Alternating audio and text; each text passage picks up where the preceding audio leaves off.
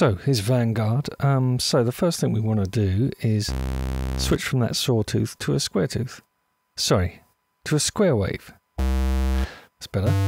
Now, what we theoretically should do is go to pulse width modulation here, which is already set up as a modulator on this envelope and also here.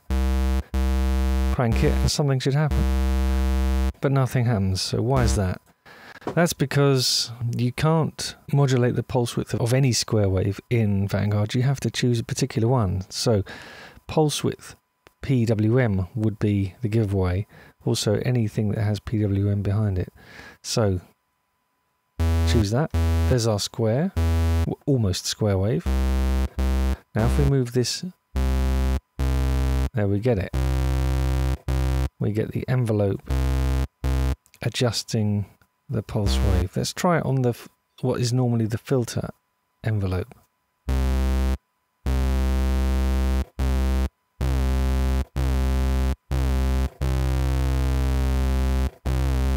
So a bit more intensity. You can hear that now. So let's try it with an LFO. Let's put the first part on again, just as a let's give it a bit of delay, make it sound a bit more interesting.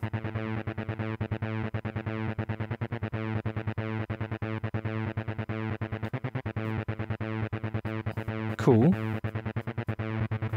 That's the straight square wave.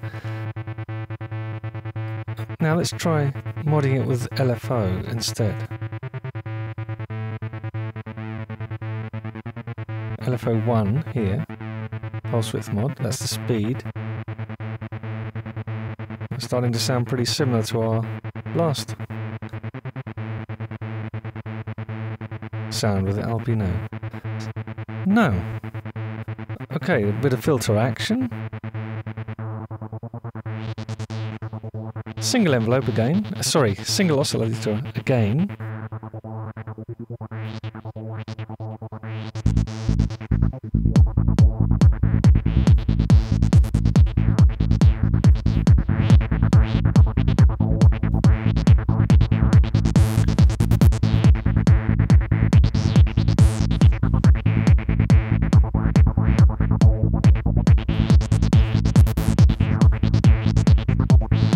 Let's try a low pass 6 dB buzzier filter.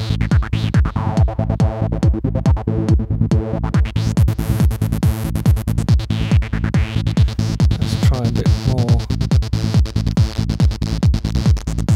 It's breaking up now.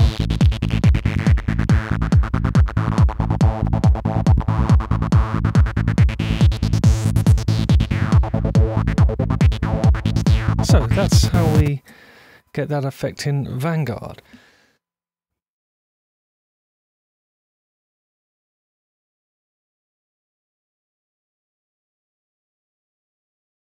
And now a quick look at how we would create that same result in Zebra. Zebra is a different kettle of fish. It's a far more complex and capable synth, and there's many ways to do pulse width in Zebra. Probably the easiest way is to go to phase, invert, and put that to 50%.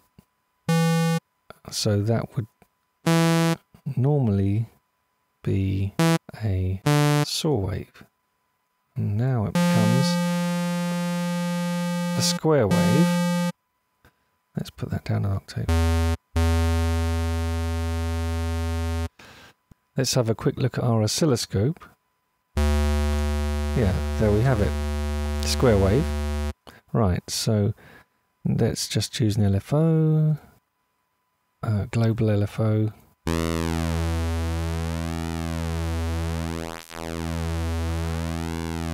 Let's check that on the oscilloscope. There we have it.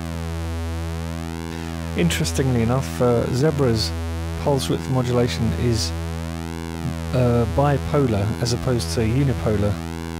So it actually does true pulse width mod, as opposed to the pseudo stuff in Albino and Vanguard. And if you want to know the difference, let's have a quick look at Albino's pulse width under the oscillator. Pulse width mod. As you can see, it goes to 50 then back.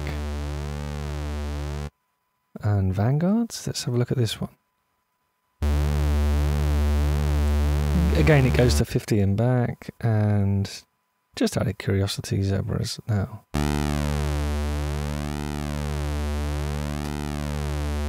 So a bipolar mod on Zebra.